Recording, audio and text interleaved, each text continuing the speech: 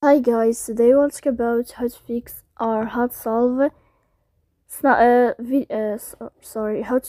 fix or how to solve camera not opening on Snapchat. To know how to fix or how to solve camera not opening on Snapchat, you should just go to settings. Here we click apps, default apps, app settings. Then this list you will enter to the window or to the app of Snapchat, and you will click here in this page. Then this list of app unfold, we click on first app and we click OK. Here we'll enter to the window of storage. Then we click clear cache. Then we can turn off your Wi-Fi, and we can wait 3 seconds to turn on your Wi-Fi again to fix that problem as you see here. So please don't forget to support us by like and subscribe. See you next time in another video.